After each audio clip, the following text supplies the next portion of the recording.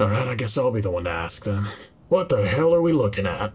You know, I'm glad you said something, cause it's freaking me out. I don't know if it's the rats or the chems or both, but my mind is You think it's like some sort of messed up dog?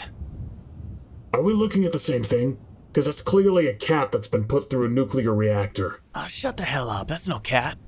Alright then. Well, why don't you tell me what it is then, Mr. Smartass? You don't think it's someone's irradiated kid, do you?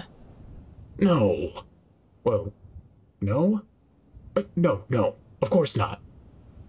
Well, maybe. Yeah, whatever it is, it clearly belongs to someone since they stuck a little bandana on it. Do you think it's friendly? You're welcome to go find out. Nah, I think I'm good. Nah, come on, go give it a little pet. Hell no! Are you insane? Wait, is it purring? Oh, I think it is. See? I told you it was a cat. Clyde, just because it purrs doesn't mean it's a cat. Yeah, walks like a duck, talks like a duck. Wait, so now you're trying to say it's a duck? No, it's just a common phrase. Though, I suppose it could be a duck. I'm sorry to interrupt this stunning conversation, but have you not seen a Deathclaw before? Wait, Deathclaws come in that size? Okay, that makes a lot more sense. Well, they do if you shrink them.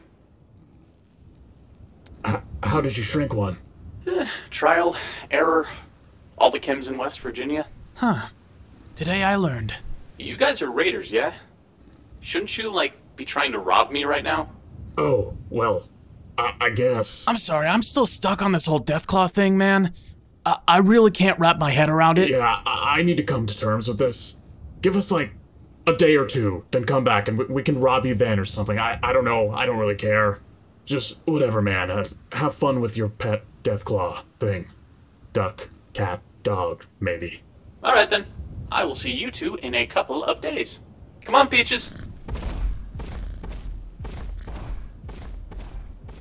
He named it Peaches? I gotta go lie down. What a weirdo.